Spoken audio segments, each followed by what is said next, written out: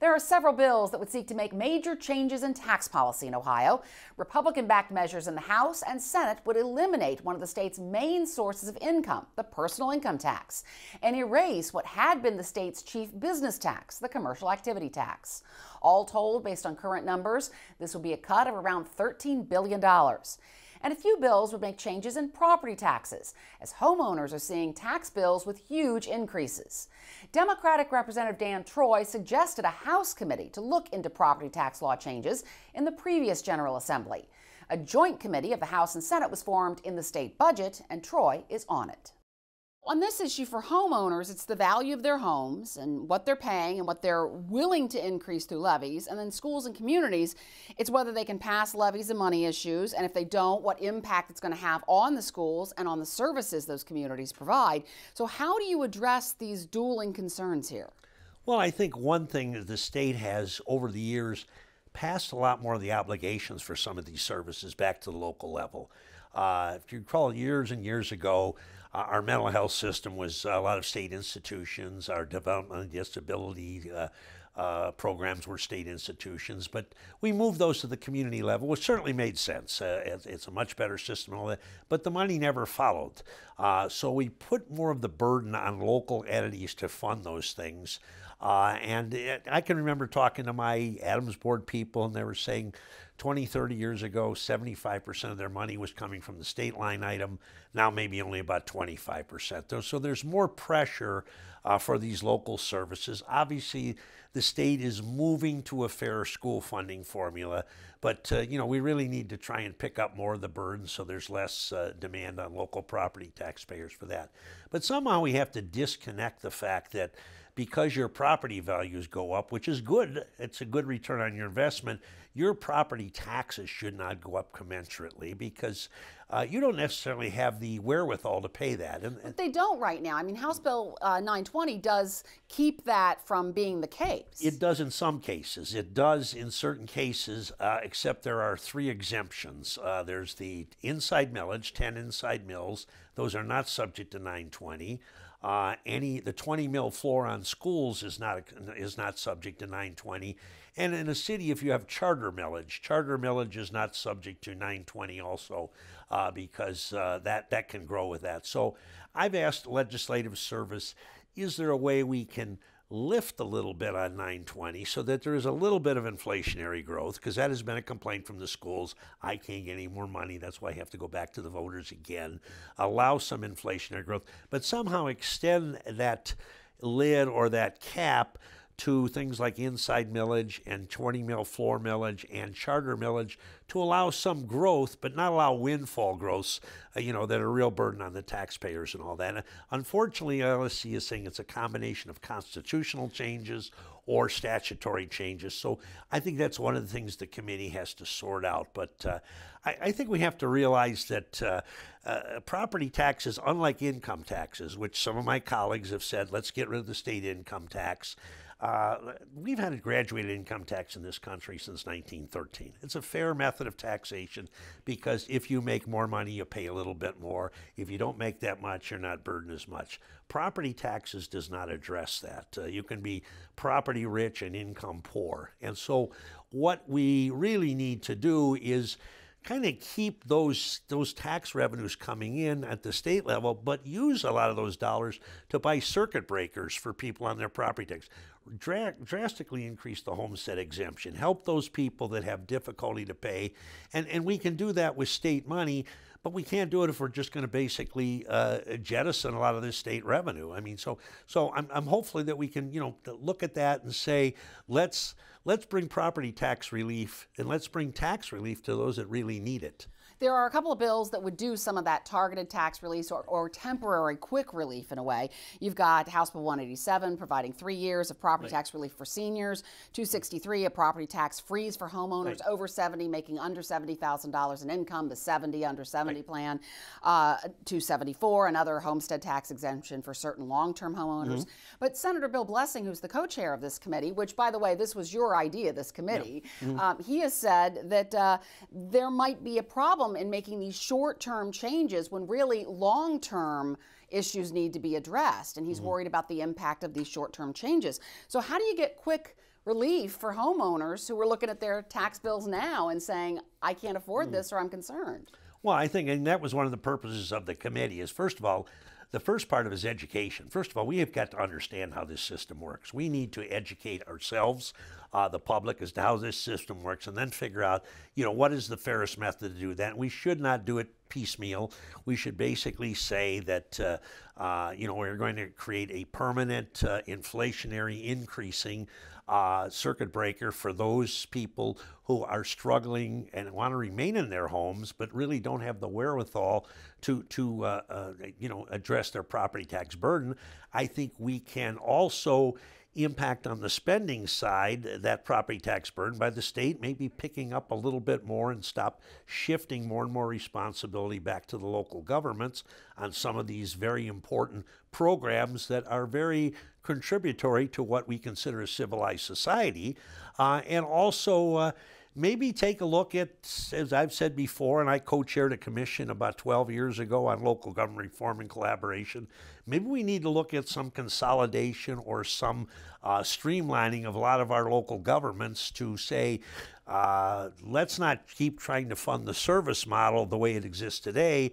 Maybe let's change the service model to reflect the realities of the fact that we just can't keep banging on people for more and more property taxes. That's interesting, because that's an idea that former Governor John Kasich talked about when he was cutting the local government fund, is streamlining local government and consolidating services. And here you're talking about that. Yeah, well, I just think it makes, I'm consider myself a conservative Democrat, but I've said that the problem with so many governments is that there's so much overhead in the government. You got to have a director, you got to have a payroll person, you got to have a legal counsel, you got to have an office, you got to have a HR person and all that. And all of that overhead is not getting any services to the citizen out there. We need to maybe consolidate some of that overhead into more centralized approaches so that we can get more dollars out there on the front line to provide the services that the citizens really need. The property tax burden has shifted dramatically away from businesses and commercial taxpayers to residential and agricultural taxpayers since 1975. Then residential property made up 48% of the school's tax base. Now it's 72%. That's a result of zeroing out the tangible personal property tax, and that's on businesses. There are also exemptions, like $9 billion worth of exemptions that are offered by local governments. The state also offers some exemptions as well. Senator Blessing has said he's concerned about that, but that seems to be the way that Republicans in particular have talked about keeping business here and bringing business here. Other states have these incentives. We have to do them too.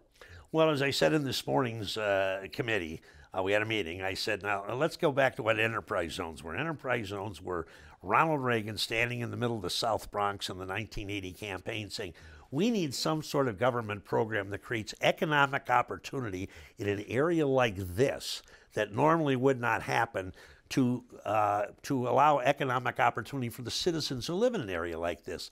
And these things should really be reined in so that they all have to meet the but-for doctrine.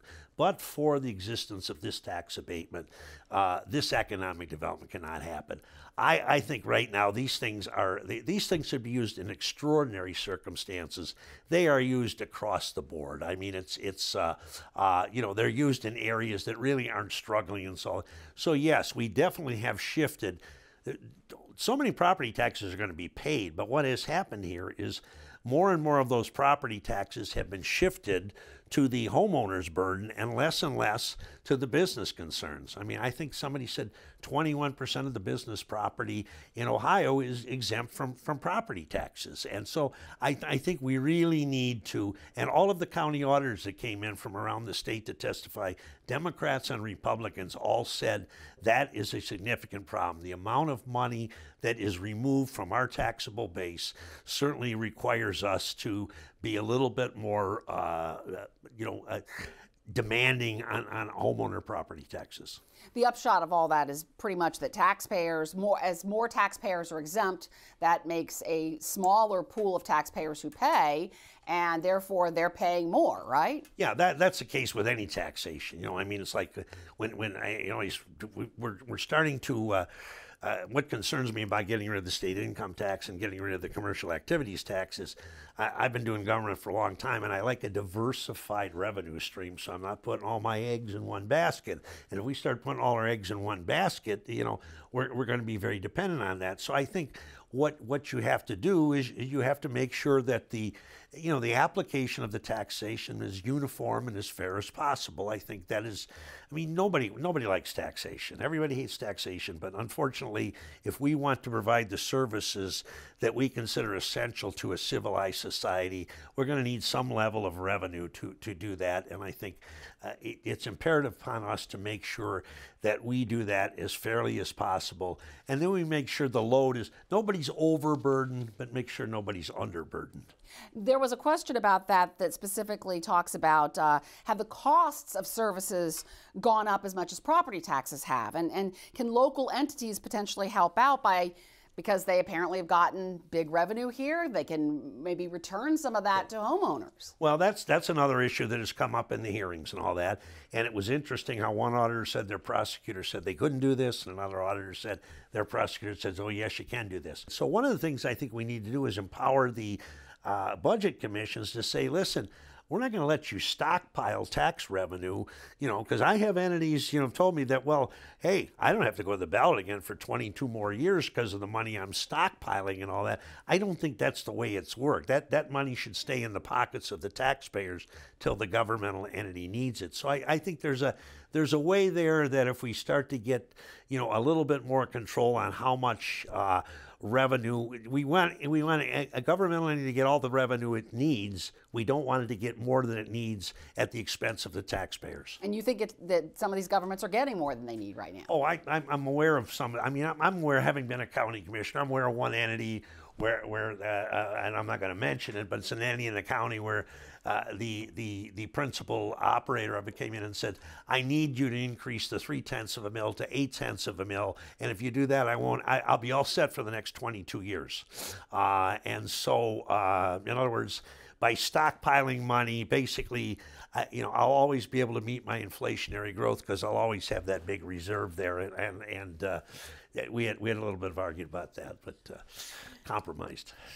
Senator Blessing has said one of the biggest problems here is that the housing market is out of whack, and housing needs to be dealt with in the property tax question. There is just not enough supply to go around, and that's driving up costs. So how on earth do you fix that, especially if you're trying to do something fairly quickly? I think that, we just need to, ensure that, we can generate more affordable housing in the state of Ohio.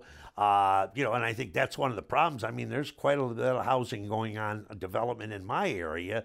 But, when somebody would look at some of the prices there, they'll say, is this really affordable housing? So I think that's part of the issue, but I don't think that's a solution. That if we really grow the housing market, it's going to take care of property tax value, because we want people, once you've made the largest single investment you've probably made in your lifetime on a new house, you want that investment to inflate in value and all that. We just have to somehow say that we ought to make sure that while that inflation is taking place, that somehow your property tax burden is protected or modified so that you're not paying commensurate with that increase in value. Are you pushing up against some problems here in terms of Republicans who are in the majority in both the House and Senate have wanted to push for tax cuts? They've wanted to push for things that they believe will bring more business. Does that really come in conflict with some of the things that will help homeowners? Well, it used to be schools and all the other entities. I was here. I was Ways and Means Chairman 30 years ago here, and I had a bill to rein in a lot of these enterprise zones and TIFs and the CRAs. Put some limits on them, put some additional conditions on this. And I was told by the then Speaker of the House, Vern Reif, that now we're not going to have this caucus perceived as being anti-economic development. And I said, well, I would rather we perceived as being pro-tax fairness. But back then, the whole idea was, we've got to generate more jobs for Ohio. We can't stand in the way of creating more jobs. We're having a hard time filling the jobs we have right now. I would rather see, if we're going to give a break to to businesses on their property taxes. I would rather say just don't pay that and improve your bottom line. I would say no, you pay your property taxes, but we'll give you money back for workforce development, because that's really what we need is develop our workforce, not to just do that. But again, I think we've just got to look at the fact that these trends have taken place, that homeowners, and I've seen these tax incentive review committees that are supposed to review these tax abatements, and I've seen them in my area where a company will say we're going to create 50 jobs over the next 10 years, and after 3 or 4 years they've created 3, and the tax incentive review committee says, well, you haven't kept your promise. They said, yeah, we've had a downturn in the economy. One of our big demand people that we would supply, they've fallen out of the picture. But we still got 6 years on this, and the tax incentive review committee will say, okay, we'll keep trying. We'll let you keep the tax abatement, all that. Now, as a homeowner, you go into the county treasurer and say, I've had a downturn in my personal economy, and I really am struggling. And could you give me a break on my property taxes? That's not going to happen. So I think, again, I think there's just a lot of things we have to do. But again, I think we have to balance this thing out, that both the local level and the state level, we're all serving the same constituents. And I think we need more of a partnership, understanding that if you're going to have to fund a lot of these services locally with property taxes, we from the state government have got to help out. We've got to help out either by paying more of the cost of the service or creating additional circuit breakers for those people who are struggling to pay their property taxes. And that's what I think is mainly the route we have to go. Plus, really take a comprehensive look at all of these tax incentives and tax abatements. I mean, I have a real problem with TIFs, tax increment financing. So if you vote X amount of mills for developmental disabilities, or you vote X amount of bills for mental health services, or you vote X amount of bills for senior citizens programs, the law right now allows that local government to say, we are going to divert those revenues to paying for water lines and sewer lines and new roadways into this particular development. And of course, the courts will say, well, it's legally permissible because the General Assembly allows you to do that. My argument is that, but it's not morally right. If people voted money for mental health services or developmental disability services or for some children's services to deal with abused and neglected children, I mean, I just think it's morally wrong that you can take those dollars and say, we are going to TIF them. We're going to be, their argument is, well, they're still paying the taxes. The business is still paying the taxes. Yeah, but all the other people, what about all the dollars that are going to be shortchanged these particular programs? So I think we really need to, I'd really like to reform the whole tax increment financing process. And finally, as I mentioned earlier, this committee was your idea. You'd proposed it last General Assembly, and it got into this budget as a joint committee. Right. How do you ensure that anything comes out of it rather than just recommendations that sit in a binder somewhere? Well, I've been there before. I mean, I did the. So I'm asking you. I did the joint committee on, but some of the things we did get through from the Blue Ribbon Committee on Local Government Reform and Collaboration back in 2009 and 10. A little bit more the removal of sections in the RIVE code that didn't allow governments to coalesce or work together on particular problems. I like the feeling that I'm getting opinions, and I'm hearing from both sides of the aisle that are pretty much in sync. I mean, I hear Representative Young and Representative Blessing concerned about the number of property tax abatements. From Senator Craig and